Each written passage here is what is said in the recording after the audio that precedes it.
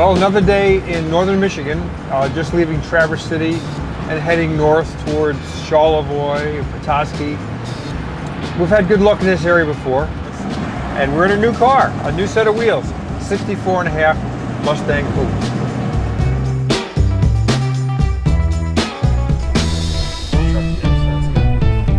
Barn fine, honey. You know, I'm not going to leave my card. I'm going to write it on a piece of notepad and just leave it in the door. Okay.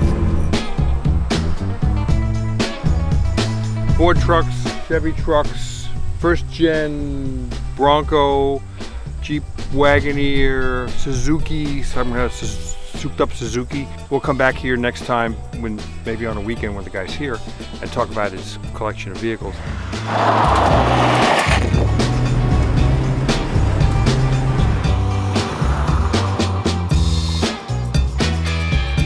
Our intention was to come back here. There's a small airport it's south of Charlevoix, Michigan, to see if any hangars were open, to see if there's any cars stored in the hangars, which, you know, small cars can fit under the wings of airplanes, but the gate's locked. I mean, it's another thing from 9/11 that the security is much tighter than it used to be.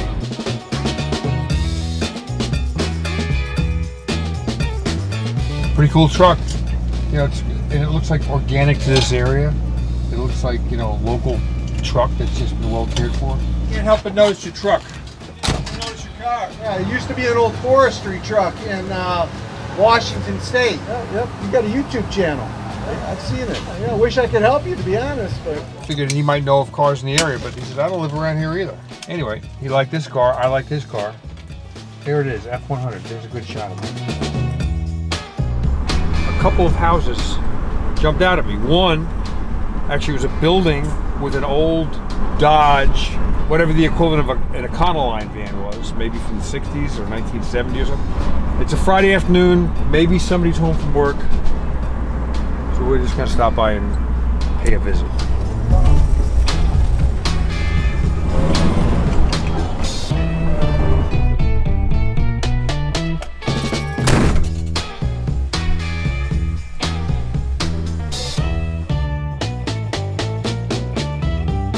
If you're a car person, when was the last time you saw one of these?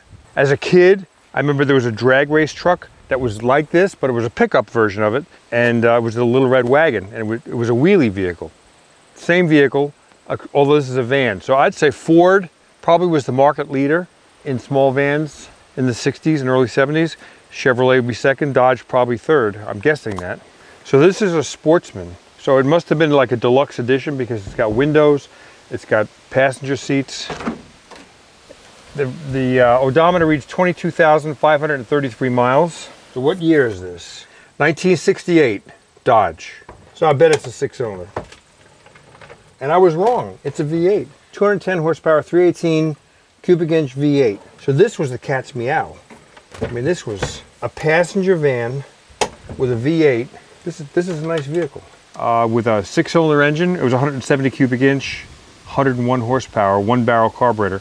It was available in a panel van, which would have been no windows, with a 224 cubic inch, 140 horsepower, 1-barrel. And then it was available in this Sportsman van with a 318 V8, 2-barrel carburetor, 210 horsepower. This would be a cool vehicle to own. If you could live with the rust or repair it as you enjoy it, although you'd have to become a welder or have a friend or a brother-in-law that was one. Oil change stickers in here, 1974. Oh, see. So we have 22,000 miles in the odometer. Here the oil change was changed at 79,000. So, okay, that answers our question. It's been around the clock one, so it's 122,000 miles. I don't think on this series we've ever found one of these. So we will ask if it's available for sale. I'm Tom Cotter, and your name is? Jack Kanukin. Nice to meet you, Jack. So your wife called that a hippie van? Well, I guess it was at the time. Was your father a hippie? No. He bought it used. Did he really? 68. So did he buy it like in the 80s or something like that? Can't remember. I would more like 60s. So it wasn't that old. Wow. So how long have you had this van? I don't know. I'd have to look in the glove compartment and see where the death certificate of my dad died. What are you going to do with it? You want to keep it, sell it, restore it? I'd like to restore it, but they're talking $10,000. And there's nothing really wrong with it because it runs good. Right. Except, like me, the body shot. Well, thanks so much for, we barged in on your life. You got a card or something? He has cards.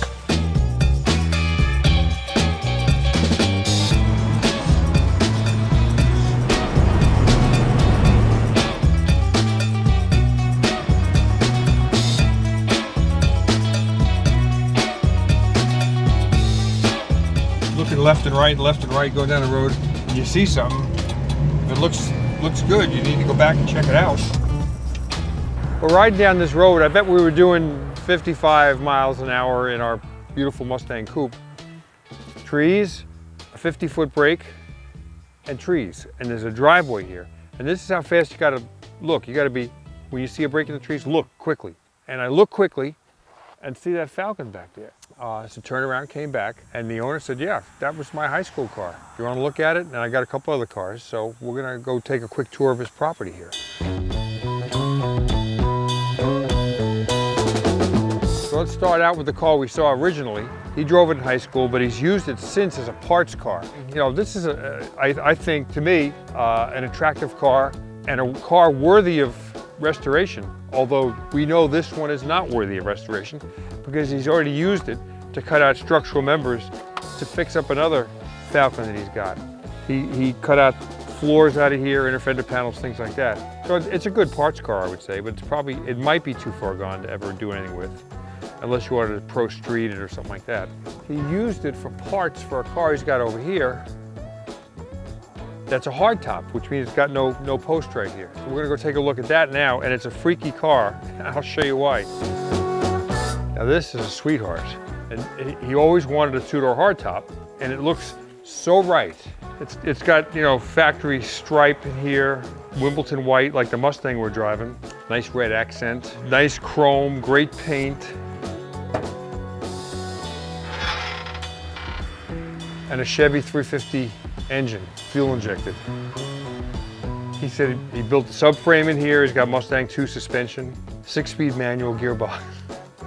He said the car, the engine's too much for the car. The car is so light.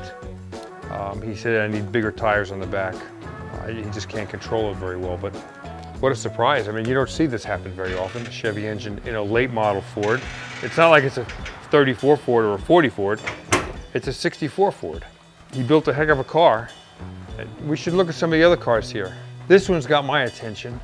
So this Falcon wagon had a 6-cylinder in it from the factory. Whoever put this motor in, a previous owner, it's a 302.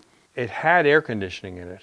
Now it only retains the air conditioning unit under the dash, but there's no compressor or any of the controls remaining. But he says, I don't know what I'm gonna do with it. I think I just might sell it. You know, me being the wagon guy, kind of get excited about that. He said it's been patched. So it had some rust spots. It has been patched, so it doesn't have a perfect body. I wonder how many miles are on this thing.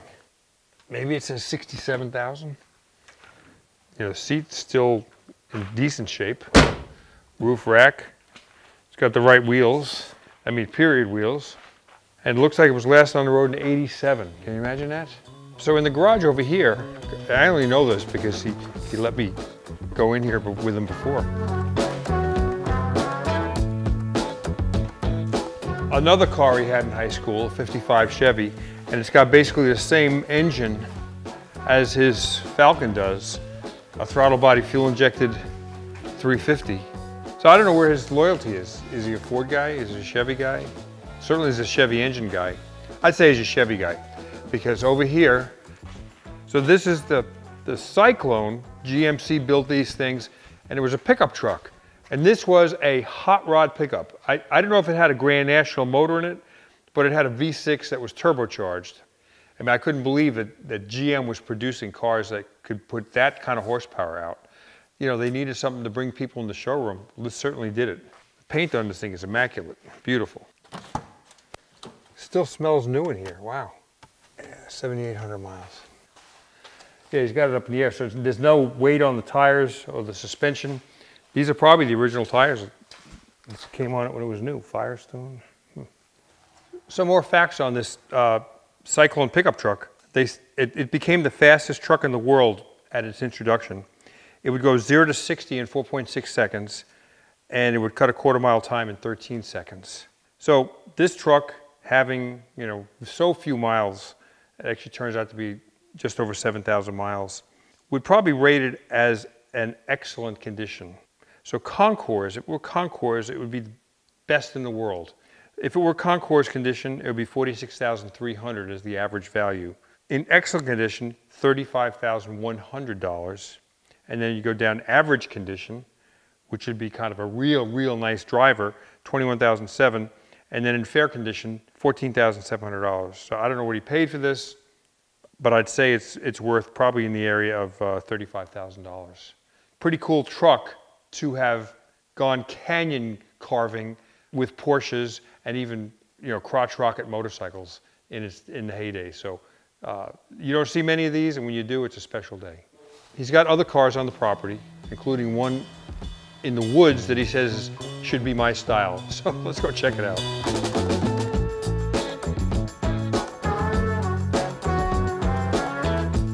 It's a 57 Chevy, 4-door Bel Air, moss growing on it. It's got Oldsmobile Cutlass wheels. Sadly, this is my style. I don't know much about it here. Let's see. I think what I do know is that if it was made in Michigan, it had a 3-piece bumper in the front. If it was made in California, it had a 1-piece bumper. Now, I think that's the case. I'm not really a 57 Chevy guy, but I think I heard that a long time ago. So it's got a 3 on the tree. I'm almost afraid to open the door because it looks like things might be living in here. Not much going on here. There's holes right there. I saw a hole in the bumper here, all around here. So this is a parts car, or I would make it yard art. I mean, I'd put it out in the yard here and trim around it, although people would be stopping all day long. So it's got 1971 plates on it. That's been sitting for a long time. And there's one more car. He said you can open the garage door and take a look at it. So we're going to open the garage door and see what he's got.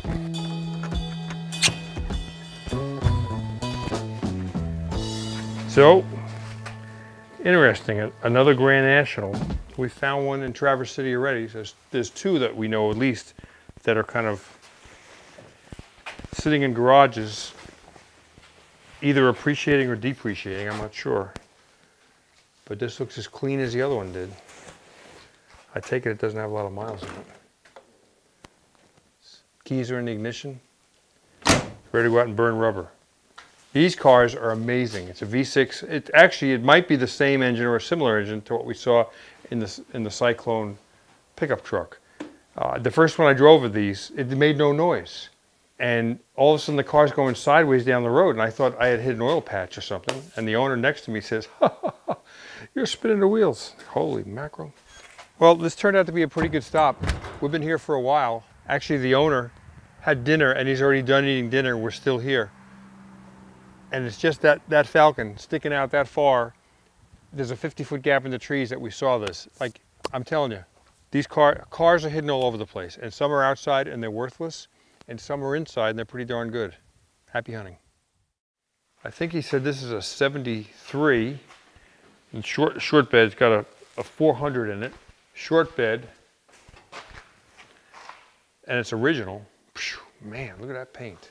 Could it be? It's got 470 miles. And also a short wheelbase. These things are fabulous. I mean, when do you see trucks like this clean, man?